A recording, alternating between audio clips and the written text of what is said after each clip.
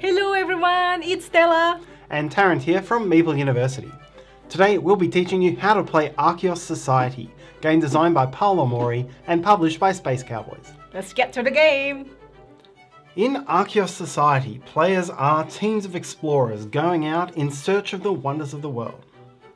It's a set collection game with a twist, as players draw cards from the supply to try to put together the best teams of explorers they can. Play a set and you'll score points for its size, its role and its colour.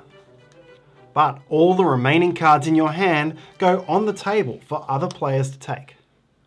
A round ends once the 3 golden monkeys have been found, and over several rounds of play, whoever scores the most points will win the game. To set up, assemble the game deck by choosing any 6 of the 12 sub-decks that are available with the game. By default, each sub-deck has 12 copies of the same role or icon, with 2 each in 6 different colours. Shuffle all the cards into a single deck. Set up the 6 location boards. Each corresponds to one of those same 6 colours that we saw on the cards. Each board has a basic side and an advanced side which shows an icon in its top left corner. And you can use any combination of basic and advanced sides. Each player chooses a colour, takes its components, and then places one of their vehicle markers on the leftmost space of each track. Place all score markers at 0. Among the remaining components, you'll always need the 3 monkey cards, so set them aside. All remaining components, including your leftover player vehicles, may or may not be used depending on which of the 12 role cards you chose for the game. Any that you don't need are returned to the box, and we'll explain exactly how each of them works in a later section of the video. Choose a first player and you're now ready to play. Archeos Society is played in a number of rounds or seasons, each of which roughly corresponds to 1 run through the deck of cards. You will play 2 seasons in a 2 or 3 player game, or 3 seasons in a 4, 5 or 6 player game. To set up for a season, shuffle the deck, deal 1 card face down into each player's hand, and deal a number of cards face up equal to 2 more than the number of players. Split the rest of the deck into roughly 2 halves.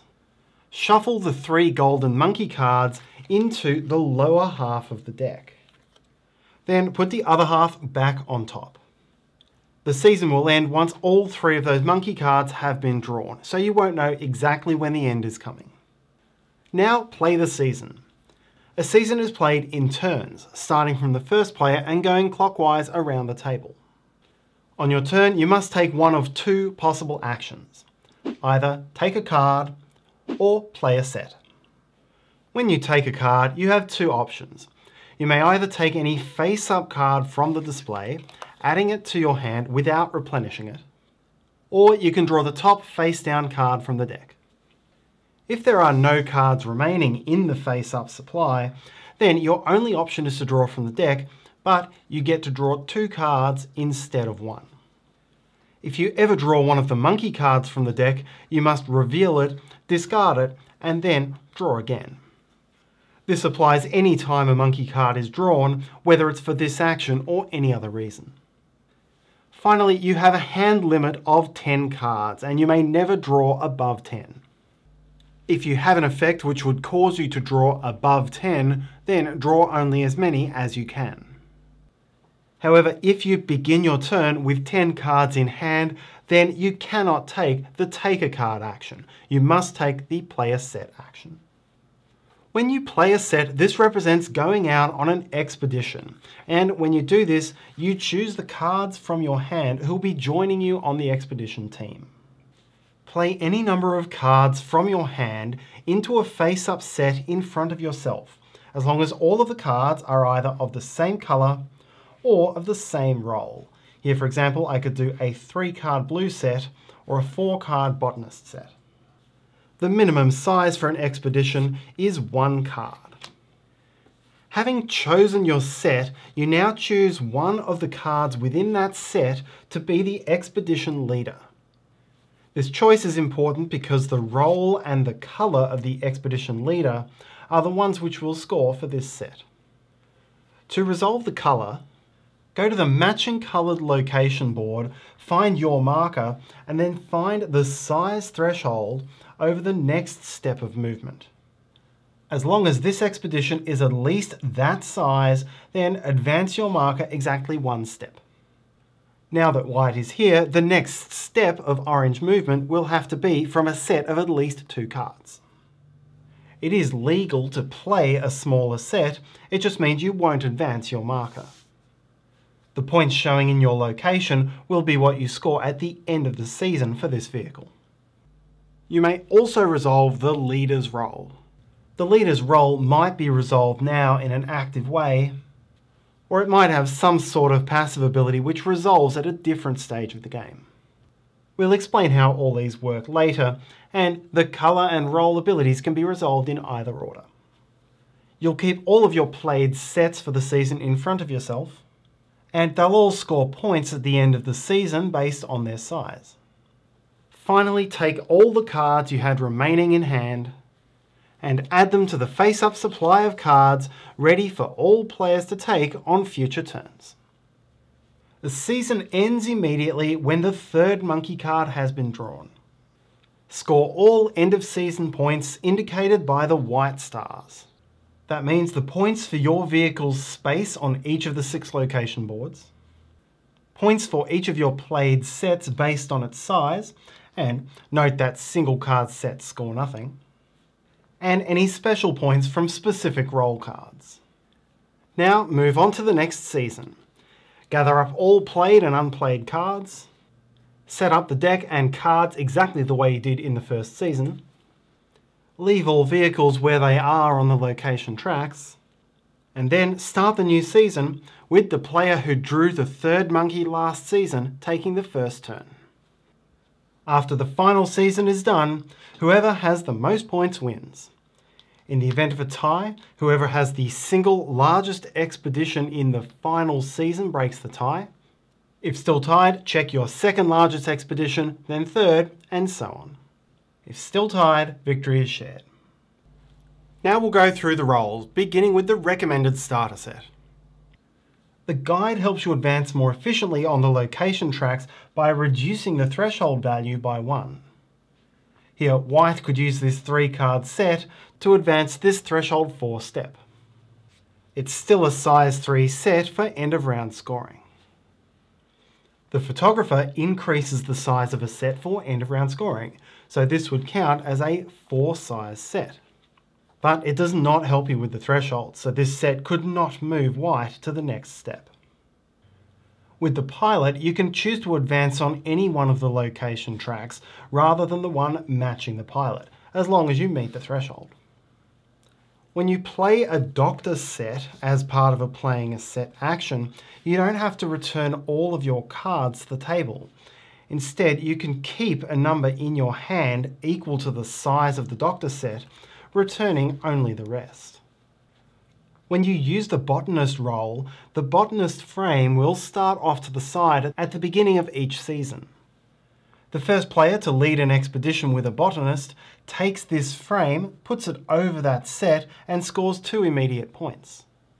From now on, any time a player plays a botanist set which is the same size or larger than the one which currently has the frame, that set now takes the frame, and again scores 2 immediate points.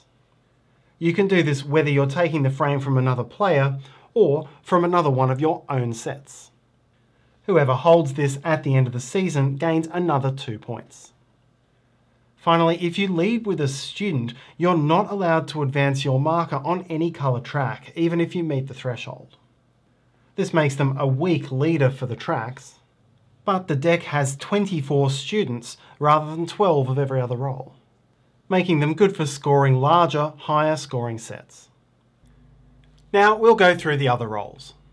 If you lead with a cartographer and you advance your vehicle with that cartographer's set, then you may play and fully resolve another set from your hand before returning any leftover cards from your hand to the table. If you play a patron set, then After returning leftover cards from your hand to the table, draw a number of cards into your hand from the deck equal to the expedition's size. All of the mercenary cards are coloured black. They don't match any of the colours in the game, and you're not allowed to play them as leaders under any circumstance. You can play mercenaries as wild into any set, increasing its size, which can help you with advancing on the tracks, or getting more value out of some leader powers. However, when the season ends, all of your mercenaries go away, and it's only the cards that remain that will count towards this end of round scoring. If you use the professors, then in season setup you'll lay the 6 professor tokens on the table. When you play a professor set, take any one professor token equal or lesser than the size of your set, if possible. At the end of a season, add up your professor points. Whoever has the most or equal most gets 1 free advancement on a track of their choice. Whoever has the fewest or equal fewest must choose 1 track and move 1 step backwards. If you use the linguist, you'll use the linguist board, placing each player's vehicle at 0 in setup. Anytime you play a linguist set, advance your marker along the track equal to the set size. Each time you reach or pass an artifact, get a free advancement on any location track of your choice, and the player or players who lead this track at the end of the season gain 2 points. Finally, if you play with the curator, each player will get a museum board and a set of relics to start the game. Anytime you lead a set with a curator, take its matching coloured relic and add it to your museum. You have only 1 of each colour, so you'll want to play different colours of curator through the game. At the end of the game only, which is indicated by the gold star, score points based on how many artifacts you've collected. Finally, we'll look at the advanced sides of the location boards. Red is not worth very many points, but after advancing through a threshold, and returning all cards from your hand to the table, you now draw the number of cards from the deck shown on the space. On the purple board, you don't score at the end of the season. Instead, after making an advancement, and only immediately after making an advancement, you can choose to return to the start of the track to immediately score the points shown. If you're left out on the track at the end of the game, any potential points there are wasted. The green track is short, and at the end of each season, the player or players in the lead return to the start of the track and gain 3 bonus points. On the blue track, you want to take the expedition alone. If you are alone on your space at the end of the season, you gain the higher number of points. But if you share a space, each player gets the lower number. On the orange track, each player begins with 2 vehicles instead of 1. And when you play your expedition, you can choose which of your vehicles you wish to move. At the end of the season, only your rear more vehicle will score. Finally, with the advanced pink track, the season does not end immediately when the final monkey card is drawn. Instead, in turn order, each player has 1 last special turn in which they may play an expedition up to the maximum size shown in that player's space. The track's not worth as many points, but it lets you be a little less fearful of the abrupt ending to the game. And that's how to play Archeos Society. We hope you enjoyed this video. Thank you so much for watching. Everything you do will help us.